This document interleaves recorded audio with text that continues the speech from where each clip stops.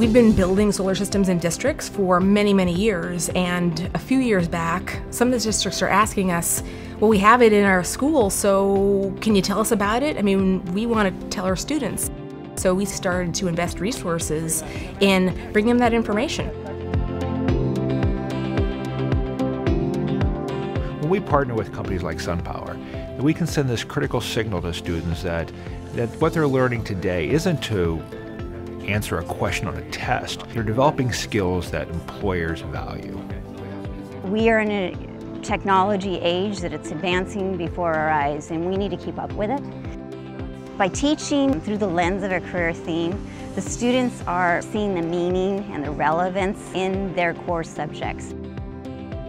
SunPower believes that an investment in STEM education is really an investment in our future, which is why we developed SunPower Horizons, a robust educational program for grades K through 12, college and beyond. Some of our offerings include our partnership with Project Lead the Way, our week-long Summer Solar Energy Academy, and professional development for educators. We're really committed to ensuring that both students and teachers gain a well-rounded, relevant, and hands-on understanding of the renewable energy industry. You're going to look at the open circuit voltage, and that's 48.6 spec. It helped me realize that the future is towards renewable sources like solar, and that we should all be taking this into account.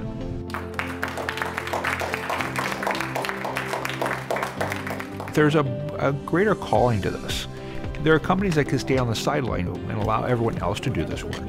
SunPower has chosen to get engaged, not only help grow this company, but to grow America.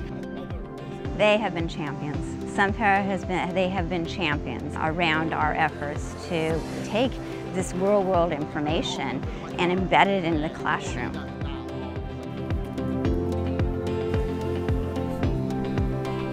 Thomas Jefferson says, educate and inform the masses. It's the only sure reliance of the preservation of our liberty. I agree with that, but I also think we can align the kind of skills and degrees with the job market so that people can have great jobs, great careers. And we can accomplish that. I think we can do great things in this country.